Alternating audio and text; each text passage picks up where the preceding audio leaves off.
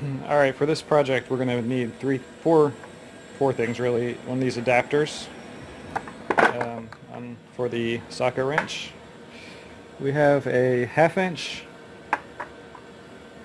a 5/16 inch, and a 9/16 inch. I forgot to mention you need one of these to take off that handle and all that assembly. It's like a T something. It's about 1/8 inch wide. I'm not sure what size that is, but it's a star bit.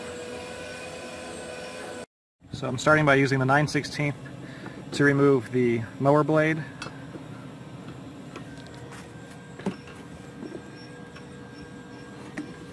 So that just comes off counterclockwise.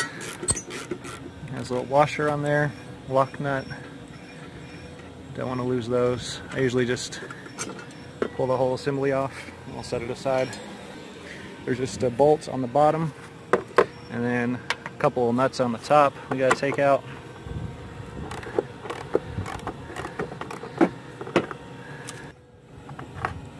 So there's that. Those two.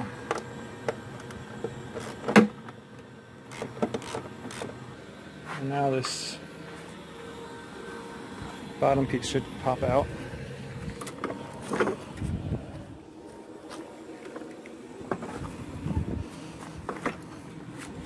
Oh yeah, it already fell out. Cool. Set that aside.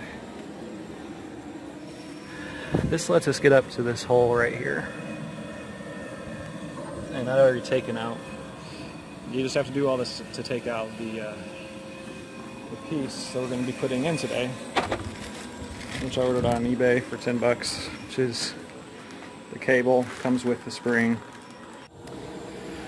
So the next thing I did was I fed this so I was able to attach the spring into the clutching mechanism. That did require pulling the wire out a little from where it came when it was shipped, but now I can pull that back. And so I'll mount this now. Alright, so this is put together. This is on top. And then comes this weird lever. And then this piece is on the bottom.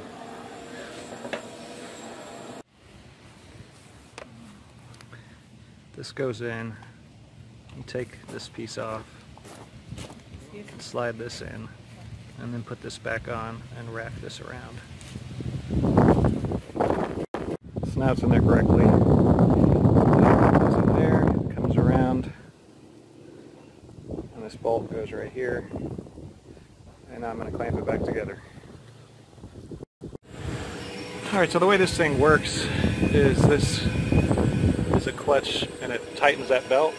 When it tightens, it causes these wheels to spin because there's a roller up here.